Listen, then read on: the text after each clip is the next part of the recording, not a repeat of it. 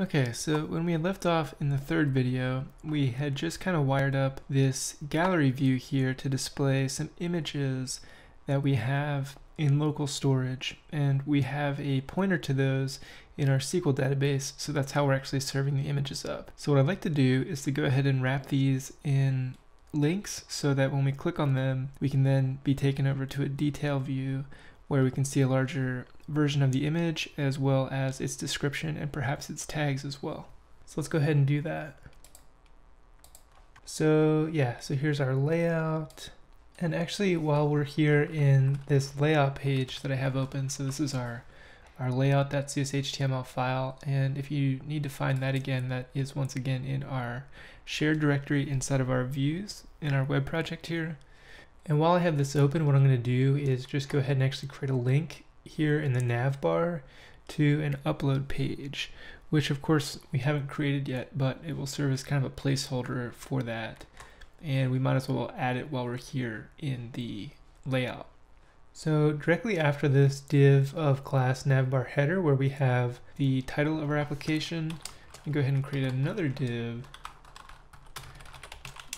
And we're going to just give it a navbar collapse.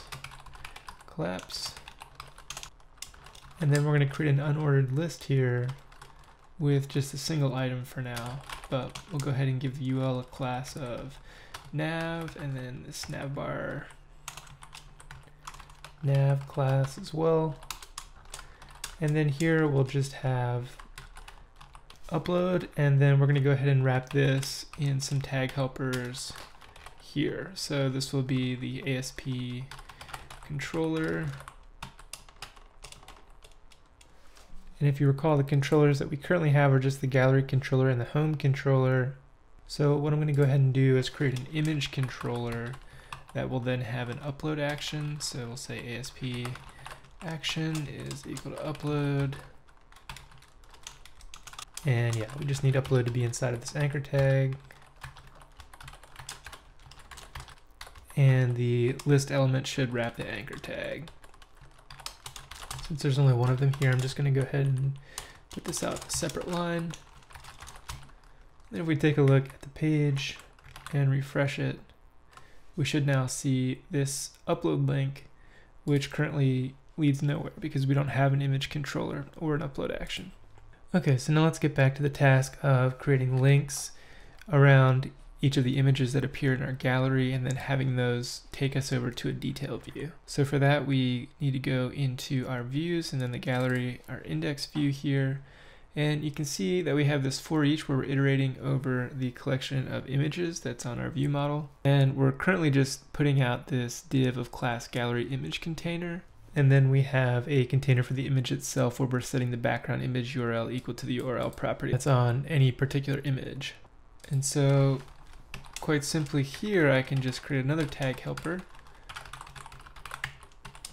And we're going to use the gallery controller in this case. We could use the image controller as well and have like an image/detail action. I don't mind putting this in the gallery controller. We have a pretty minimal application as it is.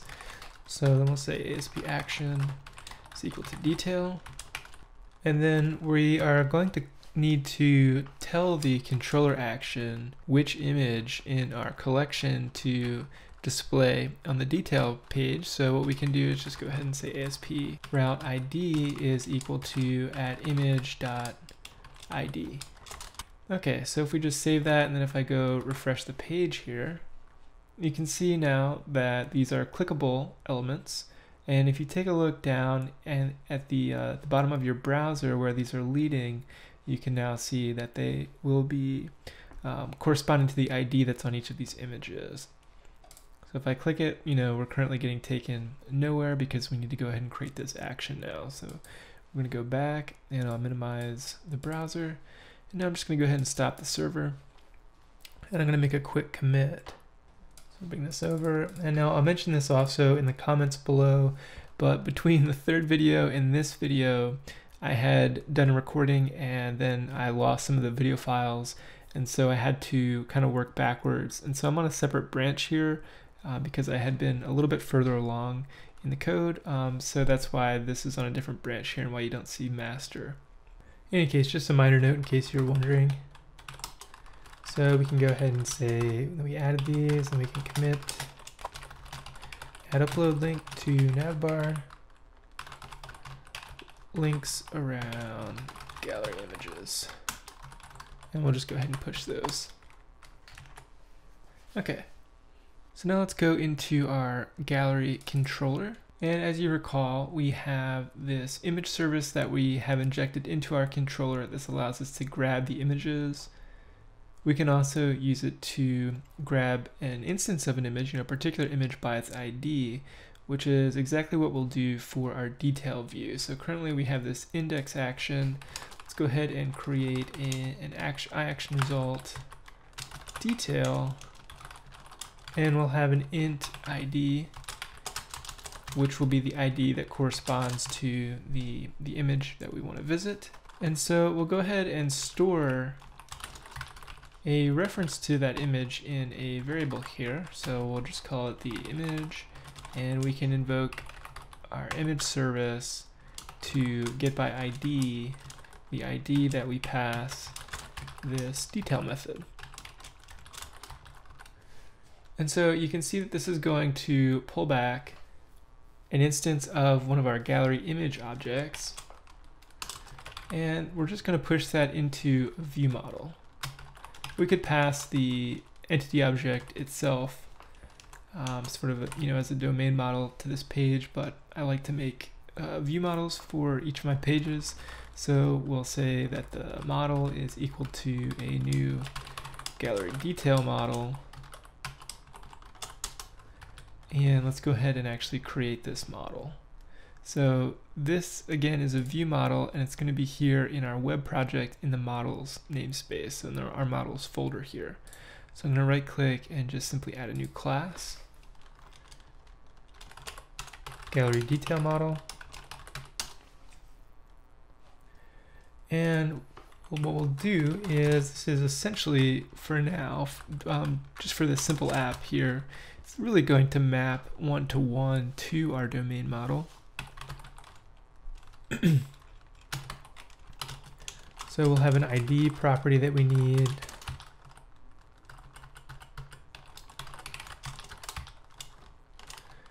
And something that someone has mentioned in the comments recently, which is kind of nice if you prefer to use it, it's a little shortcut here where you can type prop, and it's a code snippet in Visual Studio. If you're coding in Visual Studio, then if I hit tab twice here, then this kind of scaffolds out a simple property for us here.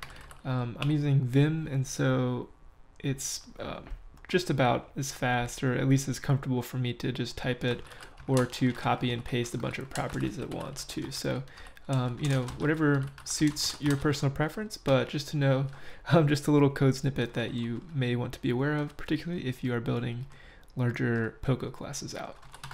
So we'll go ahead and create the title property for our image.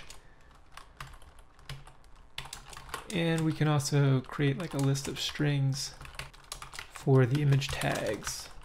And for that, we need to go ahead and bring in collections.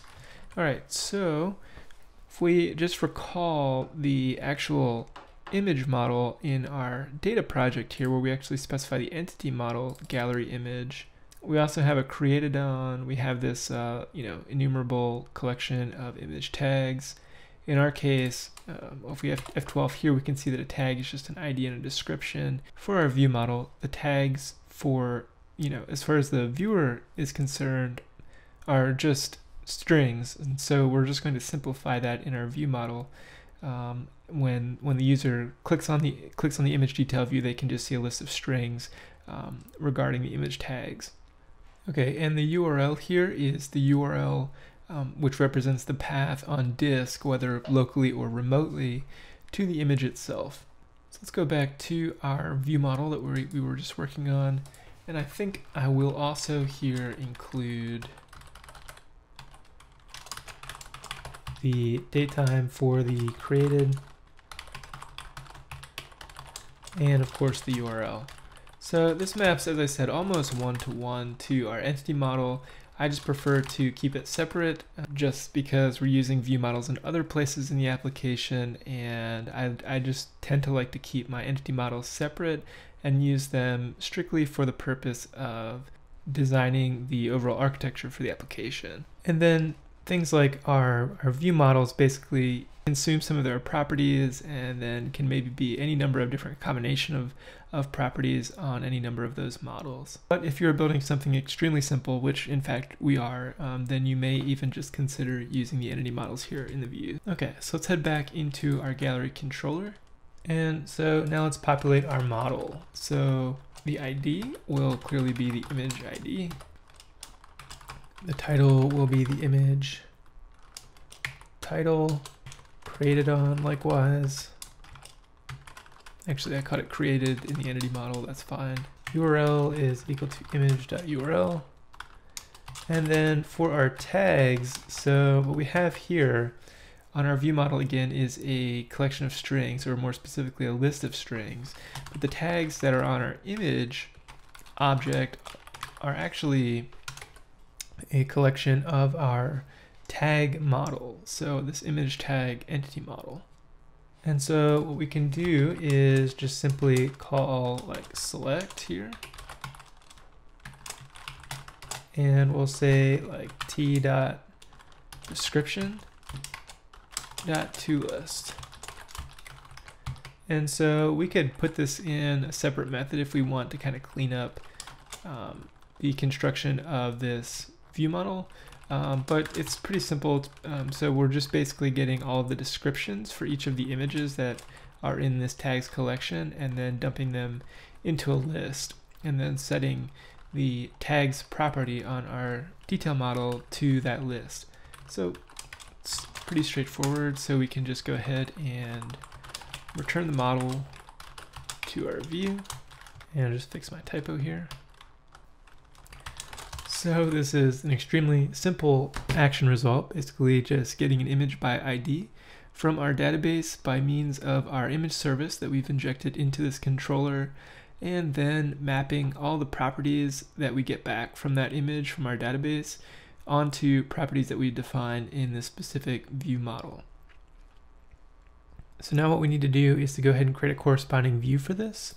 So in our views folder here, under gallery, we're going to go ahead and create a new view, and I like to do this manually, so we'll just do MVC view page here, and this we have to call detail.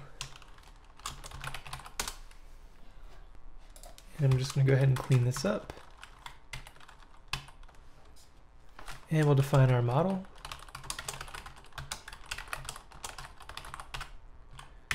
As our gallery detail model that we just created. And remember that our views get rendered inside of our layout. So if we revisit our layout here and we see this render body method, this razor method that's getting called here inside of this container body content. So anything, just as a reminder here, anything that we're creating in our detail view here is already getting rendered in our view directly here. Okay, so back in our detail view, what I'm going to do is go ahead and create a div of class container body content. Again, this could and may very well already be on the outside of our view, but just because I recall using it here on the index page, we'll just be consistent. I'm gonna go ahead and create a row. And now we just need to display our image, a large version of this image on the page. So I'm going to create a CSS class here called image detail container, which we have yet to define, but we will. And then we have a div of class image detail.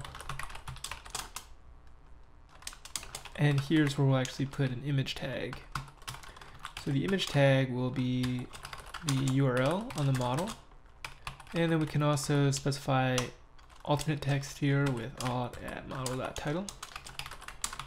And so that way when the user hovers the mouse over the image, they get this alternate text, which will correspond to the title. Okay, and then I'll create another row here, div class row. And we'll have a span where we can say title model.title again. And then below it here, we'll have a second span where we can say uploaded. And here we'll have our model.created on. Okay, and then I'm just going to have a final row here. And here I'm just going to provide a link back to the gallery. So we'll style it as a button, and we can use Bootstrap's button primary. ASP controller is equal to gallery. ASP action is equal to index. And we can just say back to gallery. Okay, and I'll create a custom CSS class here called, let's see, just controls maybe. And then here we'll have one called image metadata or something. Maybe image detail meta.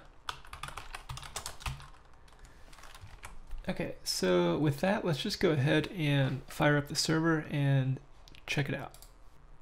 All right, so if we click on an image, looks like we are hitting something in our code here, and we're getting a null reference exception here. Let's see where we're getting that.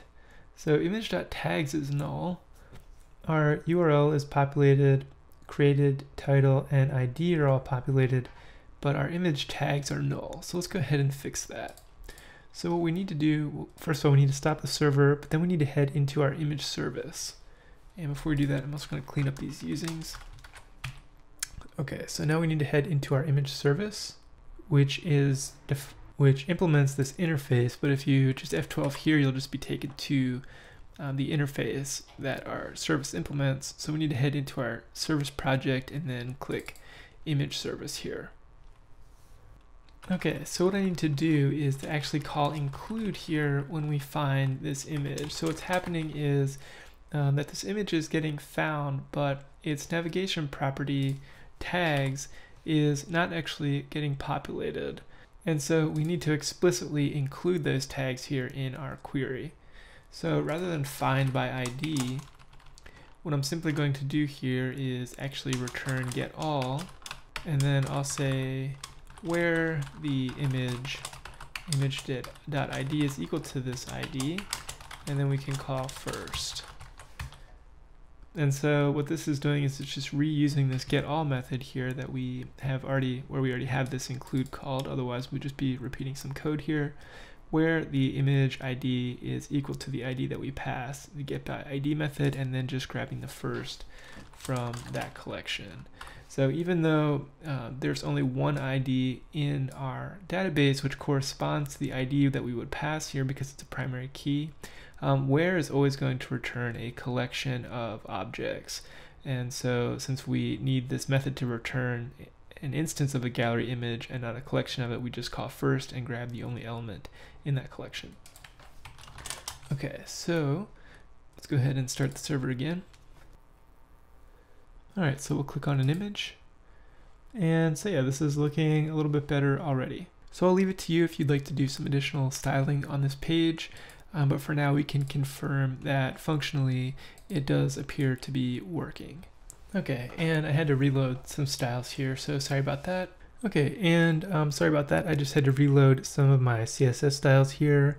So if you've been following along since the beginning of this series, then your image gallery should be styled like this as well, with each of these images inside a container, if you will, with this drop shadow.